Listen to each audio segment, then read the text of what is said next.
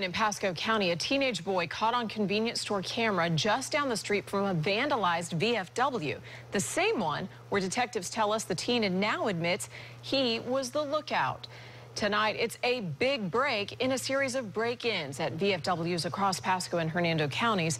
Our Melanie Michael is live in Pasco. And Mel, one arrest made and more to come.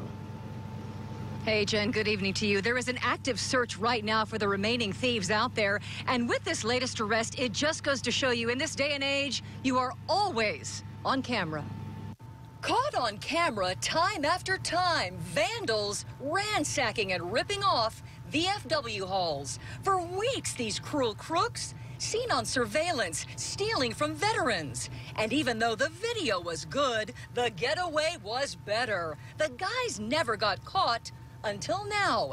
Turns out this casual stroll at a nearby convenience store sealed the deal. Remember the surveillance video you just saw? Well, it just so happens it's right down the street, less than a mile from the VFW that was hit. We're excited about the arrest. It's a good break in the case. There's a lot more work to still be done, and we're working on it.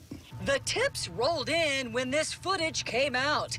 It led detectives right where they wanted to go, busting the bad guy, they tell us, who happens to be in high school. He's only 16 years old, Giovanni Gonzalez. In fact, investigators maintain the teen admits he was the lookout and drove this stolen truck.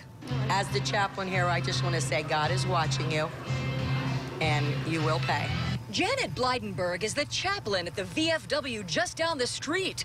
She told us she heard about the arrest on News Channel 8. Does it feel like a direct slap in the face to veterans to steal from them? Oh, you better believe it. You better believe it. I hope they get the whole crew. And tonight, that teenager is being held in juvenile detention where he will stay for the next 21 days. Meanwhile, as I mentioned, Jen, the search is still on for the remaining part of the crew involved in this case. Jen? Melanie Michael live in Pasco County for us tonight. Thank you, Mel.